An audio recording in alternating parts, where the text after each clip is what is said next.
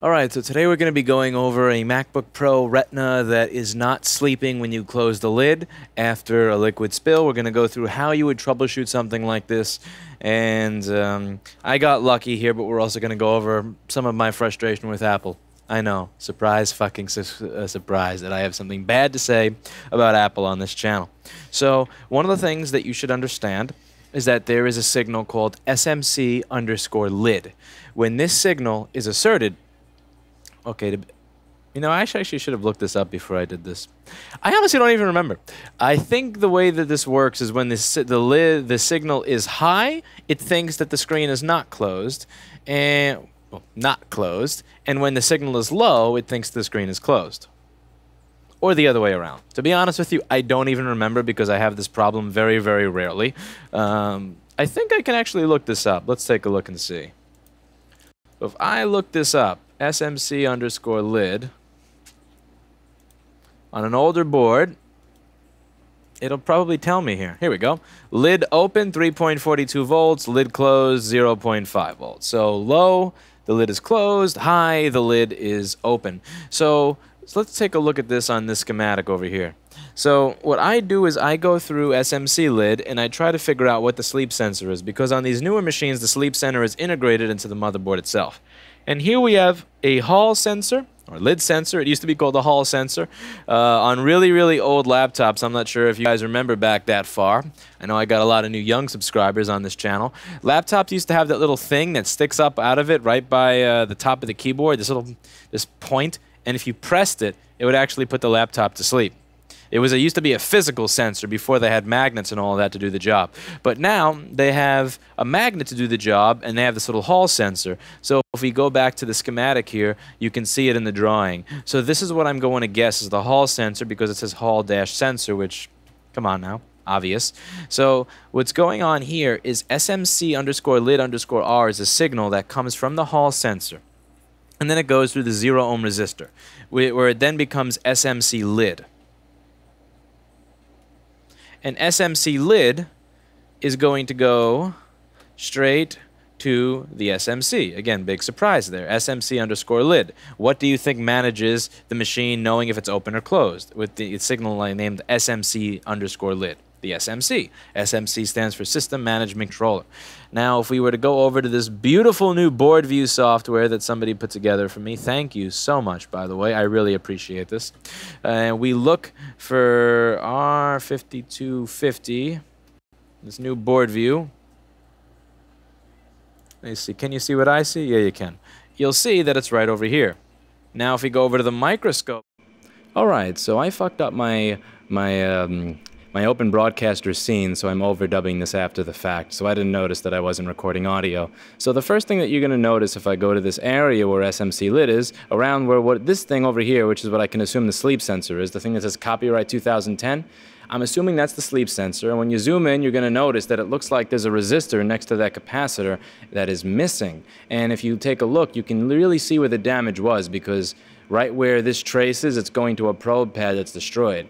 So I like to think of that as kind of where the lightning struck when it comes to liquid damage. So anytime I see that, I kind of think that way. So what I'm going to do here is I'm going to scrape away, because you may think that there's no pad there. You may think there's no pad, oh my god, I can't solder to this.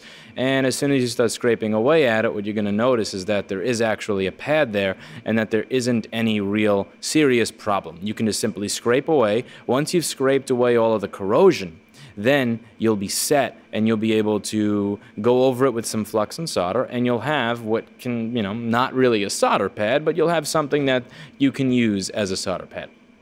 Now, a lot of people in this business like to talk about things like pad repair kits, and I get a lot of comments saying you're not professional because you're not repairing the pad.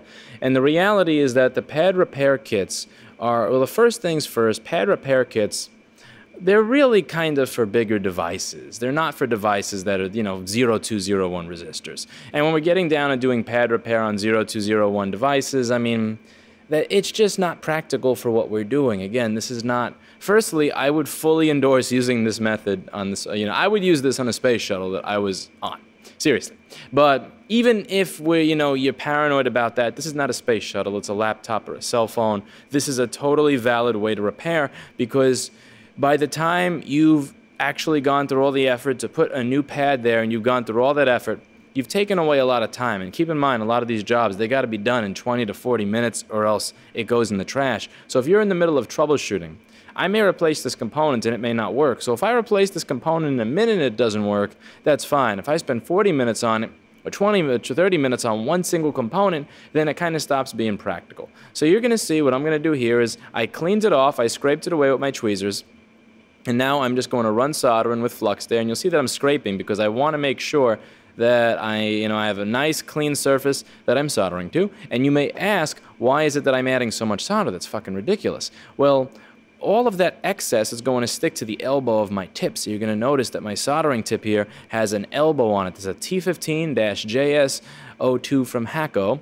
And if you notice, all the excess solder, it's not going to stay on the board. You're not going to have a clump of solder. It's all going to get sucked up onto that tip. So what I'm doing there is, what the flux is doing, it's pretty much kind of cleaning the board, and you also have that big vat of solder where pretty much any dirt or any junk is getting sucked into that vat of solder that's going on my tip. So what I wind up with once I clean the flux away is two very clean, quote, pads, end quote, which you're going to see here. And it looks like we're getting very close to the part where I was not an idiot and I actually have audio. So since we're getting very close to that part, I can now turn this microphone off. Yay! He is back in action. I did send it to them. This was $290. That's the discounted rate. So $290 was the discounted rate to get this fucking thing back. But you know what? That's totally fine by me. I didn't get a new nozzle. My nozzle looks like shit because it keeps dropping. One thing, the HAKKO was a piece of crap compared to the JBC. There's no way around it. I mean, like, it was just much worse in many ways. But the one thing I liked about it is it didn't fall off the desk. This little stand that the JBC comes with, like, it is so easy to knock this shit off the table, it's ridiculous. Look at this. Whoops! So what happens is the nozzle of this fucking $2,000 instrument winds up falling onto the floor over and over again and getting just destroyed. I like the HAKKO for having the nice side mount. So let's get started here with this. I'm going to stop bitching about the JBC. It's just one thing to think about because, again, this thing is $2,000 fucking dollars. It would be nice if this little holder over here were worth more than 10 bucks. But it feels nice. It's like it's not light. It's just the way that this is put together. It's just designed to leverage it in a manner where it's always going to fall off the table. And I didn't realize, just how much better this was in the HAKKO.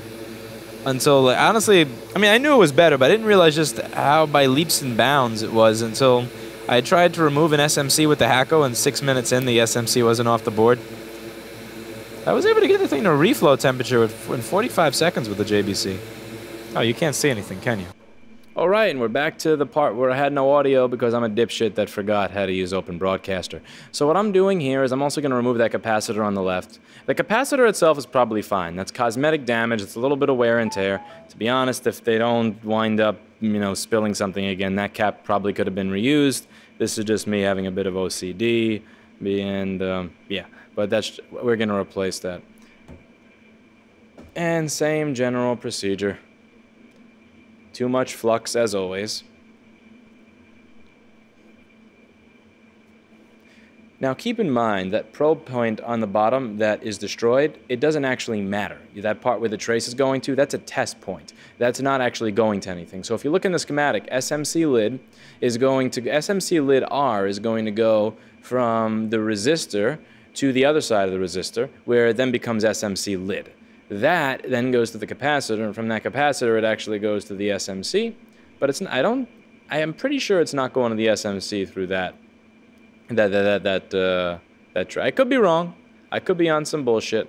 Actually, no, I don't think I'm on some bullshit, because why would the signal before the resistor go to the SMC? Yeah, so that probe point is pretty much worthless. It's useless. Camcorder. Okay, watch. See this? Focus, not focus. Focus, not focus. These really small differences in board height will affect it. Whereas when you have it zoomed out like this at, like, let's say 7x, it doesn't make a difference. You see that? So when people ask me why is it that I'm okay with the microscope that only has the 10 and the 40x or the 10 and the 30x or the lower zoom, the thing is that the lower zoom itself is actually really easy to work with. Whereas again, when you zoom in, and this is just 20x right here, this isn't even 40 or 50 or 90 or any of that crazy shit.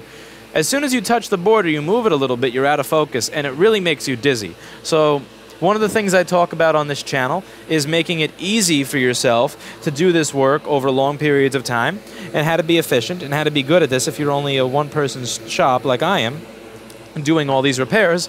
And one of the ways that I keep my eyes from getting tired and my head from getting too tired is I keep myself zoomed out.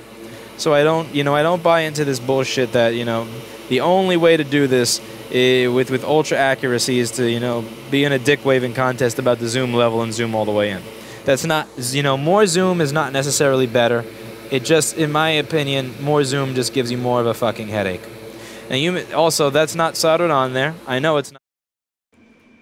Alright, so we're back here, and you can see the capacitor is not properly soldered on the board, and I don't care. The reason I don't care is because there is still ample amounts of flux on the board, and when I have to solder the resistor in place that's next to it, that's solder with 2 Ds, S-O-D-D-E-R. Thank you, dictionary.com, for pointing that out to me. But when you're going to see, once I solder the resistor, that the surface tension is going to ensure that that capacitor flows right into place. Now, keep in mind that that's not something that can happen unless you have flux present. The reason that you cannot solder something and then continue to add heat without adding new solder or new flux is that there's usually flux inside of the solder that you're using. So if you just simply keep adding, heat without adding new solder with flux in it or flux on the board, you're going to notice that your joints come out all crappy. They look like these little Hershey's Kisses. If you're kind of wondering why the ends of your solder joints don't look like the factory and they have all these little spikes sticking up out of them, it's mostly likely because you ran out of flux. Okay, since there's no audio from the original video at this point, I don't know what the hell it was I was doing. Wow, why are you just showing us a picture of the fucking board in the microscope, asshole? What were you doing? Were you helping a customer? Were you taking a piss? Were you just... Jack, the idiot moved something, so I think he's finally about to get back to work. Come on now, don't make me have to edit shit. I hate editing. The thing is, I actually like doing YouTube videos. I genuinely enjoy it, but I fucking hate editing. I've just kind of gotten to this point where I don't want to listen to myself talk. I don't want to see myself work. The worst punishment that you could give me at the end of a day is to make me sit through hours of my own repairs fucking editing videos. And it's just like stupid shit that I wind up editing. It's, it's me going to the bathroom, me helping a customer, somebody calling and cursing, or, it's just stupid shit like that I know I have to edit because, again, I have a wireless microphone. There's really no reason for you to hear me in the bathroom. But anyway, here's the money shot. You're going to see that everything flows right into place, and it's not going to go out of focus because I'm only at 7x. See that? It's called surface tension. Everything just flows right into place. Bam. And the flux is heated away. So I wait until the flux is kind of heated away to put the hot air really close. When I put the hot air really close, it just flows. And now we're on to the next video clip. Okay, so here I'm going to hold up the machine, and you see a question mark folder, right? So now I'm going to take my magnets that I'm using to hold all the screws over here, and when I put it right where the Hall sensor should be, it turns off. Now I do this, and it's back. But I put it over here, it turns off. Which means that we fixed the problem with the Hall sensor. Now, here we had the opposite of what the usual problem is. So I figure I should tell you at the very least what the usual problem is. Usually the issue is not that the computer never goes to sleep. Rather, the issue is that there's a broken capacitor or a broken Hall sensor that's keeping the SMC lid signal low at 0 volts. And what this will cause is random freezing, randomly not waking from sleep, or no backlight, because keep in mind that the screen itself is not going to be on if it thinks the lid is closed. So these are some of the issues where people will search for the backlight circuit, they'll search power circuits, they'll search all different things, but they won't look at the SMC lid signal. And the reason the SMC lid signal is important is because, again, all these other problems and all these other parts of the machine can be caused by the SMC lid signal being low. So it's something to look at, something to think about, and also, again, this is one of those things that people try to fix with the whole heat gunning in the oven thing. If that capacitor is shorted to ground, so let's just go over this again. SMC lid. I know some of the new subscribers are going to think I'm picking on Linus here. I'm really not trying to pick on him when I say oven.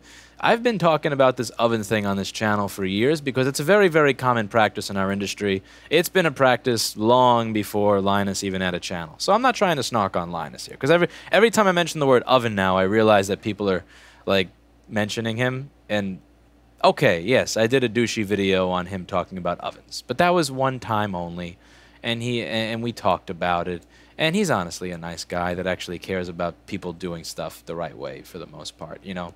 So I'm not talking about him. But what I'm talking about here is, see these capacitors over here? Sometimes if these capacitors are screwed up, they'll actually work again with heat. So let's say this capacitor is short in the ground or something, right?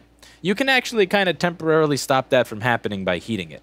So let's say this is short in the ground. It's going to make the computer think that the lid is closed when it's not closed. It's just one of those things that I want you to be aware of, because again, I see it all the time, especially with new students that come here. They start checking the backlight circuit, the power circuit, the CPU V-core circuit. They check all these different things instead of just checking, like, does the computer think that it's sleeping? If the computer thinks it's sleeping, it's not going to work regardless of whether everything else is in good condition. It's a very common defect, and it's something that I think you should look for. Now, the reason that I'm pissed off with this one is because there's no schematic for it, so I'm actually using the schematic for an older motherboard and just hoping that nothing changed. Again, if something changed in this design, for all I know, I put the wrong shit on this machine. I'm using a schematic for a 2013 Haswell on a 2015-16 machine because I can't get the schematic to this fucking board. Now, luckily, common sense, just looking at the circuit, looking at how simple it is, looking at how it works, I know that nothing actually changed. But what if everything changed? What if everything had changed altogether? It was completely different. I'd never solve this. I still don't have a schematic for this machine, and that sucks. But that is Apple, and that is what I deal with in order to do my job. That's it for today, and as always, I hope you learned something.